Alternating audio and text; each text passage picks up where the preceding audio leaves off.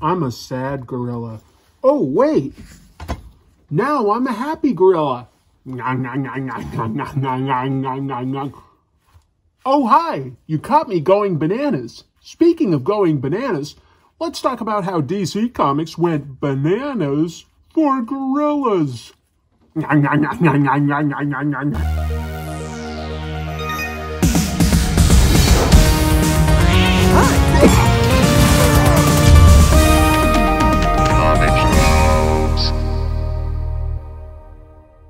Hello, welcome to Comic Tropes. I'm your host, Chris. Folks, today we're going to take a look at an actual comic trope. The idea of gorillas on the covers of comic books. Why did it come into existence? Well, it seems like it sells copies. And why wouldn't it? Humanity has always had a fascination with primates like apes. We keep them in our zoos, we have them in our fiction, and why wouldn't we? They're a lot like us in a lot of ways. Over 95% of the same DNA, they're bipedal, they have families, they can learn language, and yet they also get to run around without any clothes on, and they're 20 times stronger than us. So there's a lot to like about gorillas. Today, we're going to take a look at the history of putting gorillas on the covers of comic books, try to understand why that was a thing, try to look at some of the weirder examples of gorillas in the history of comics. So, break out your bananas, and let's see why DC Comics in particular went ape for gorillas. Sorry. When comic books arose in the 1930s, they were heavily influenced by the pulp magazine stories of their time. Characters like the Spider and the Shadow helped create Batman, for instance. Tarzan was another popular hero, and that led to an entire genre of jungle comics like, well, Jungle Comics by Fiction House, and Sheena, Queen of the Jungle.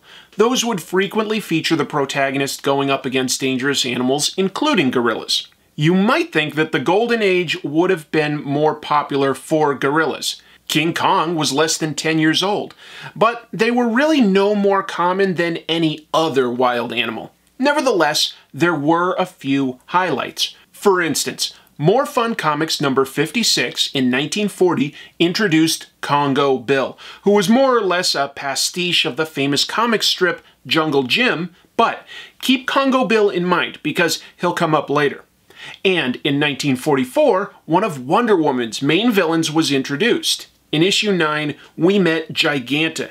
If you're only familiar with Giganta from the modern comics where she can grow to giant proportions, or the old Super Friends cartoon where that idea was introduced, you may not know that Giganta is a gorilla.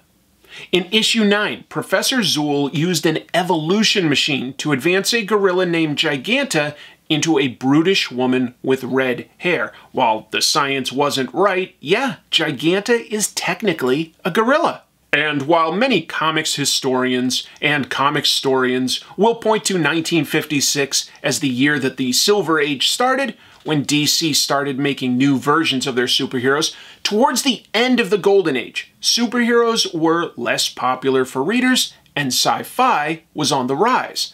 Some of this was due to service members returning from the war and being a bit older and enjoying genres like sci-fi, horror, and romance as the 50s began.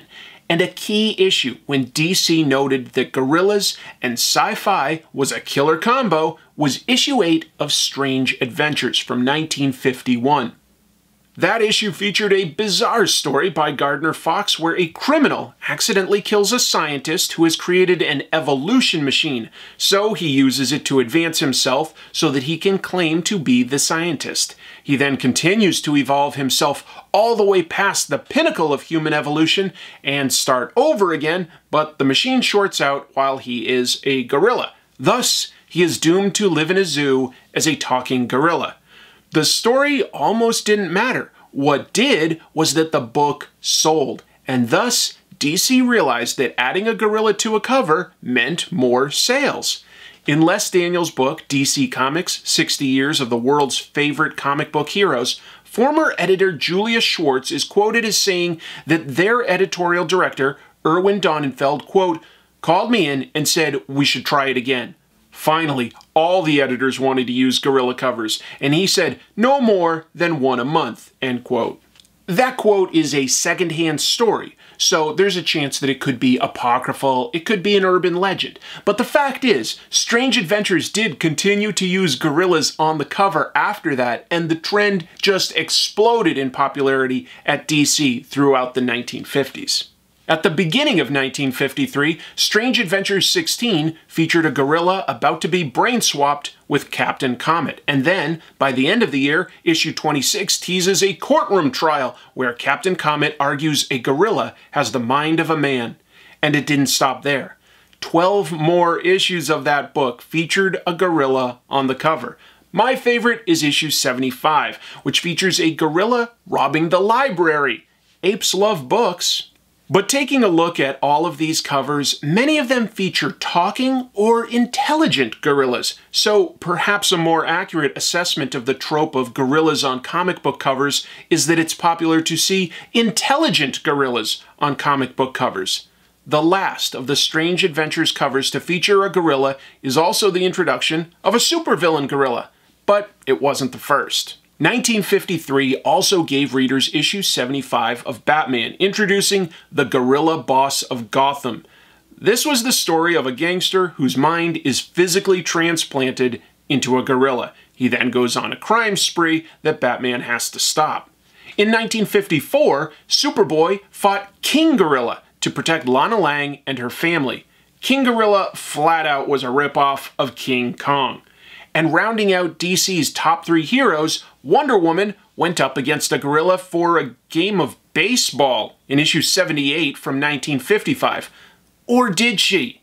The cover shows her trying to get to home plate before a gorilla tags her out, but the cover was completely deceptive. The story inside, by Bob Kanigher, so you know it'll be crazy, features 2 schools being forced to merge unless a headmistress's school can win a game of baseball. Fortunately, she's friends with Wonder Woman, but unfortunately, all of her students are out sick, and Wonder Woman's only teammate is a gorilla named Andy. Wonder Woman is patient and teaches Andy how to play with her, and also has to compete with a number of other zany rules like batting with her teeth instead of her hands. They win the game, in case you had your doubts.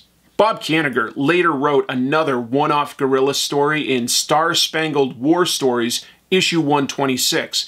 That was a story about a gorilla named Charlie trained to fight in the war. He became Sergeant Gorilla. DC hit that idea again in the 1980s with issue 89 of Weird War Tales, with a story about gorillas that the Nazis use. But especially in the 1950s, DC was going ape for gorillas. According to artist Sheldon Moldoff, who was drawing his fair share of gorilla covers on Batman at the time, gorillas led to sales. He explained in an interview with the Comics Journal, quote, "Now, I know Jack Schiff, when he was the editor of Batman, he followed sales very well. When he found out that a gorilla on covers sold, then you could be damn sure that in an issue or 2, you're going to have another gorilla story." It didn't matter how bonkers a story was. If it justified a gorilla on the cover, it got approved. That's the best way I can explain Adventure Comics 219 from 1955. In that issue, Superboy helps a scientist capture a rare gorilla, but a photographer figures out that the gorilla has X-ray vision by hiding bananas in a box. There's no other reason a gorilla would open a box that smells like bananas after all. The man then steals the gorilla with some henchmen, and they learn that lightning triggers the X-ray vision, which they use to melt walls into banks. Superboy finds that the X-ray vision was gained from the gorilla drinking water with kryptonite in it, which leaves him weak. But ultimately, Superboy drains the sky of lightning by building a gigantic battery, and then is able to subdue the gorilla with judo. That story was by writer Otto Binder, and he must have realized that he had a good idea there, because less than a year later, he created a new adversary for Superman, Titano, a gigantic gorilla that has kryptonite vision. That story begins in Superman number 127. A chimpanzee named Toto is presented as especially intelligent. So some scientists decide to throw him into space. Superman helps with that. Toto comes back having been blasted with radiation, which causes him to grow into a gigantic gorilla with kryptonite vision and is renamed Titano. Fortunately, Titano tries to mimic Lois, so she tricks him into putting on lead-lined glasses, and Superman subdues the beast. Titano would appear again, but with diminishing returns, being defeated by Krypto the Superdog, and Bizarro, and even Jimmy Olsen. The Jimmy Olsen one is especially fun, as Jimmy also grows super huge, and Titano tries to shave Jimmy with a helicopter. And speaking of Jimmy Olsen, that title featured a lot of gorilla action for a book about a newspaper photographer. Issue 24 features Jimmy getting his mind swapped with a gorilla. Issue 116 reprinted the same story, but gave it a new cover. Meanwhile, Issue 10 featured Jimmy acting like Tarzan, which was an excuse to get a gorilla on the cover. In issue 98, Superman forced Jimmy to marry a gorilla, but fortunately, that's not legally binding. A gorilla saves Jimmy and falls in love with him instantly. But when Superman takes Jimmy away, the gorilla throws a tantrum. So Jimmy's best friend, Superman, performs a fake wedding to placate the gorilla. Jimmy tricks the gorilla into breaking up by showing her a movie where a gorilla throws a man off a cliff and she duplicates the act. Brilliant! Superman himself dealt with more gorillas than just Titano and Chandu, the gorilla with X-ray vision. In issue 238 of Action Comics, he faced down a super gorilla called King Krypton, which turned out to be a Kryptonian scientist who'd played with an evolution machine and turned himself accidentally into a gorilla. People need to stop doing that.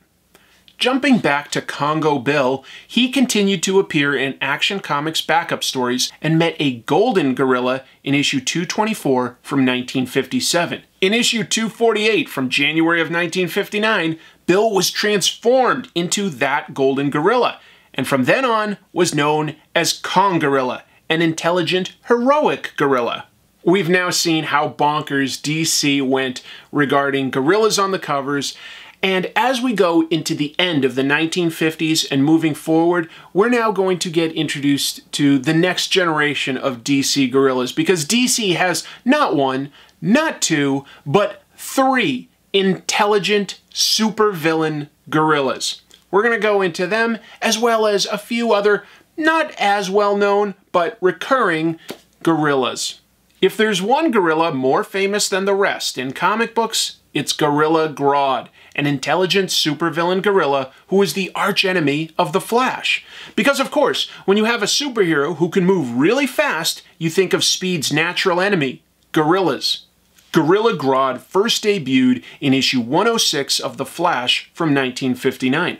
The issue was written by John Broome and illustrated by Carmine Infantino. Grodd wasn't mind-swiped or evolved. Instead, radiation turned a ton of apes super intelligent, and this became known as Gorilla City. Grodd and the city's leader, Solivar, also gained telepathy and telekinesis. Combined with his innate gorilla strength, he's a triple threat. Grodd has gone on to appear in cartoons, games, toys, and even live action. DC continued to include run-of-the-mill gorillas from outer space here and there, like in House of Mystery 118 or Wonder Woman 170, but now that the publisher had talking supervillain gorillas, there was no going back. Keep in mind that Grodd, Titano, King Krypton, and the rest all came out before Planet of the Apes. That movie didn't come out until 1968 and featured a world where apes, including gorillas, could talk and ruled the planet. The movie was based on a French sci-fi novel from 1963, but everything we've gone into detail so far precedes that. There are still a few more gorillas in DC Comics that I want to discuss, but at this point, I will say that a lot of them become variations on the idea of Grodd. I think he was the first. That said, some of them are still just different enough to be a blast, like Monsieur Mallah. Oh, Monsieur. Monsieur Mallah appears on the cover of issue 86 of Doom Patrol's first volume. That issue first introduces a supervillain named the Brain, a genius scientist who now exists as just a brain. The Brain explains he experimented on a gorilla to make it super intelligent and become his assistant. Writer Arnold Drake and artist Bruno Premiani continued to use Brain and Monsieur Mallah throughout their run, with Mallah a loyal henchman. But in 1990, Grant Morrison wrote new Doom Patrol stories that delved into their background even more. Brain explained he originally planned to move his brain into Mallah, but once he saw Mallah's intelligence, he couldn't bring himself to do it. In issue 36, with Brain in a robot body, the two declared their love for one another. While the two are villains, they also have a pure love that is certainly not based on the physical. One Gorilla cover that proved to be a one-off was 1965's Detective Comics number 339. That issue featured a man who aimed to give himself the superpowers of a gorilla, but accidentally gave the gorilla superintelligence. The following year, Jiro Kuwata re-envisioned the character as Professor Gorilla for his Batman manga. That version had a tiny cameo in the Brave and the Bold cartoon episode Batmite Presents Batman's Strangest Cases. Another strange one-off was the Mod Gorilla Boss, who appeared in issue 201 of Strange Adventures as an enemy of Animal Man. It's a pretty dynamic cover, featuring a Natalie-dressed gorilla grabbing Animal Man. Animal Man can mimic the powers of any animal near him, but he can't seem to copy this gorilla. But Animal Man later figures out that that's because it isn't a real gorilla, and eventually a regular mob boss is revealed because his potion wears out. In terms of recurring, intelligent gorilla enemies, we so far have Grodd and Mallah, but DC actually introduced a third super intelligent gorilla in 1981, the Ultra-Humanite. Originally, the Ultra-Humanite was a mostly bald mad scientist who was introduced as Superman's first arch-enemy before Lex Luthor came along. He was similar to Lex, but he was even more of an opposite to Superman as he was physically disabled. In issue 195 of Justice League of America, the Ultra-Humanite debuts in a new form, having transferred his brain into an albino gorilla. Writer Jerry Conway and artist George Perez told a great three-part story of the Ultra-Humanite leading a version of the Injustice Gang against both the Justice League and the Justice Society. Clearly, DC Comics went especially crazy with gorilla covers. But what about their main competition, Marvel?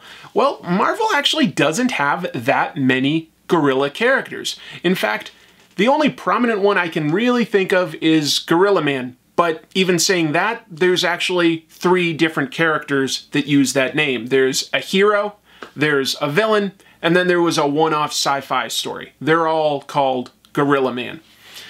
But for the sake of completionists out there, let's discuss at least a handful of popular gorillas that have appeared on comic book covers.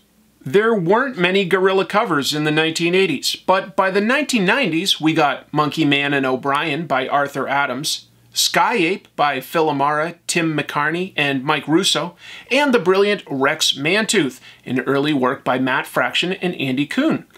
Of course, Grodd continues to appear on covers regularly. So why do gorillas appear so much on comic covers? Because they look cool. This ain't rocket surgery. Gorillas are powerful and dynamic, but the Silver Age books by DC would also tease something completely absurd or unexpected, and a gorilla talking was a pretty fast way to accomplish that. Yes, putting a gorilla on the cover is a comic trope. It's something that happens a lot. It seems to sell issues. Cool. But one thing I learned that I wasn't expecting was that there's also some comic tropes story-wise with these gorillas. I thought a lot of them would just be a ape blasted with radiation or a gorilla that had its brain swapped. But in terms of the actual stories, the two things I kept coming across over and over were, one, a gorilla having been evolved from a person or devolved, some sort of evolution thing, bad science, but whatever, and that the best way to defeat a gorilla was to get it to mimic something. So that was interesting to learn that there were storytelling comic tropes about gorillas. I didn't expect that. I think the main thing that we can all take away from this, though, is that DC has plenty of super intelligent gorillas, and the rest of you publishers out there, well, you need to step up your game. It's just common sense. Thank you so much for watching this episode. I enjoyed doing this one. This one was a blast. I will see you next week with a new Comic Tropes episode. And please remember that I also have a weekly show on my other channel, which is called Pros and Cons. That's on Mondays at 5 p.m. Pacific. I do a live stream where I do quick mini reviews of what I've read in comics in the past week, as well as go over the comic book news and chat with people live about all sorts of comic book stuff. So some more content there for you.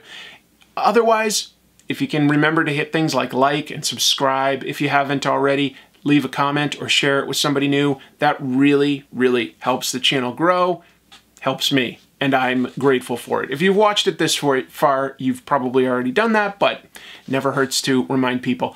All right, I will be back soon. Until then, I want you to keep reading comics.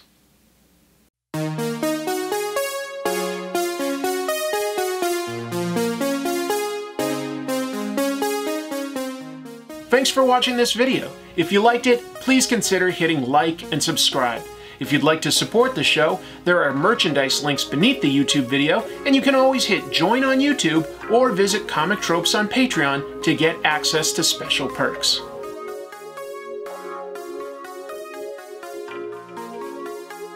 There are still a few more gorillas in DC Comics that I want to get into. Phrasing. So there's something freeing about that idea. Well, folks, I don't know what I'm going to say. Oh, they're 20 times stronger than us. It didn't matter how bonkers a story was. If it justified a cover on the gorilla. He created a new adversary for Superman, Titano. I think I'll pronounce it Titano.